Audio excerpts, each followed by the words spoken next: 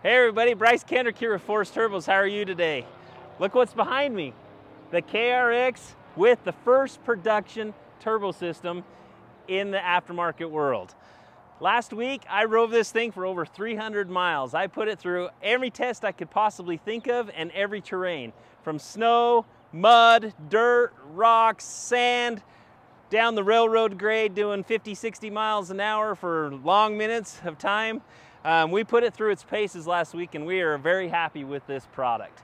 It works and fits on this machine just like it should be a stock product. There's not a lot of manipulation that needs to take place for the vehicle to install it. And it's super easy. You guys are gonna like it. Come take a look at it a little bit up close. I'll try and talk a little bit about it, answer some questions that you guys have. We've been getting a lot of interest on this product and it's for due reason, you know. Our turbo system is all built in-house down here in West Valley, Utah. 304 stainless steel exhaust with spark arrestor, V-band clamps, comes right off of the turbo. We have internally gated Garrett 2860 turbo that we're running with this machine. All braided stainless steel lines, heat-wrapped drain line that fits in the side of the motor that will work with your stock alternator or the aftermarket alternators that are out there to put on the KRX. Super clean install, sounds really, really good. Come take a look at the other side real quick and you can see that we used everything all the way down to the stock air cleaner. So you don't have to take or remove any of the stock plastics in the bed, and you pull air from your stock air cleaner. This is your 3-inch aluminum cold air intake from the air cleaner to the turbo.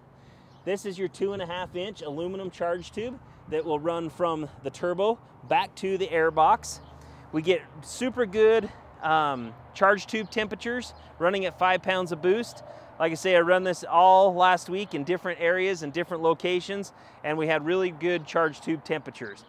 It's only set up for 5 pounds of boost. We added 40 horsepower and about 28 foot-pounds of torque with this product and not doing anything else.